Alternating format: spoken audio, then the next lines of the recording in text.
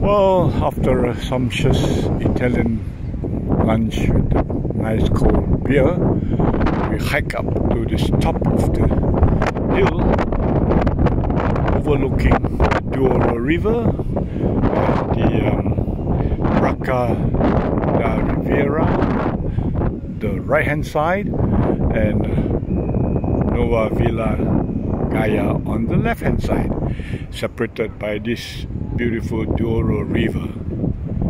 And there is this little park here, yeah, and beyond that is the train line. And there, situated at the top of the hill, is a monastery called Mosterio da Serra dos Pilar. A bit of a long name, but anyway, this is a monastery from the good old days.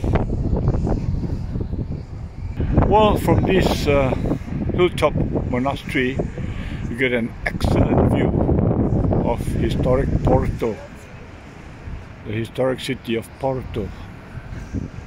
So, looking down, you see the Braca da Riviera, and then some of these ancient buildings right in the background, as you can see. And then flowing down is this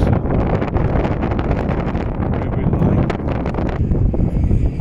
So what you see down here is actually a metro line, as well as a pedestrian walk across this beautiful bridge and onto the other side, which is the Porto side.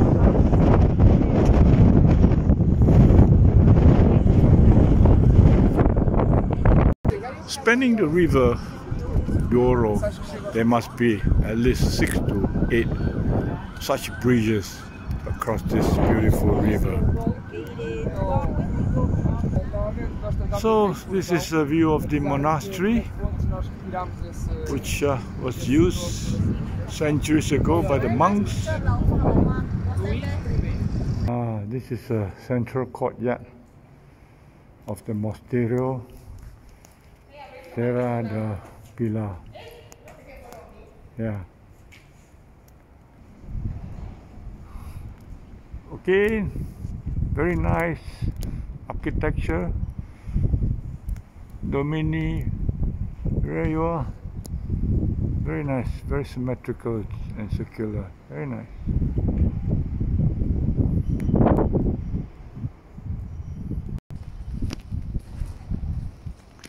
Alright, now what is inside here? Oh, somebody here. Let's take a look and see who this guy is. He must be a gladiator of some sort, eh? Yeah.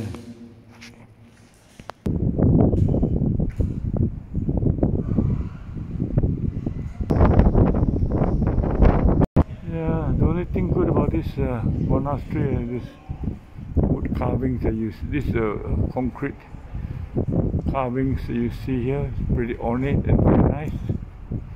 Apart from that, there's nothing very much to see here. Oh, only these exhibition panels here for the visitors to take a look. And then that wraps up the tour of this monastery. The only reward for visiting this Mosterio da Serra do Pilar is this beautiful structure on the other side and the scenery that you get.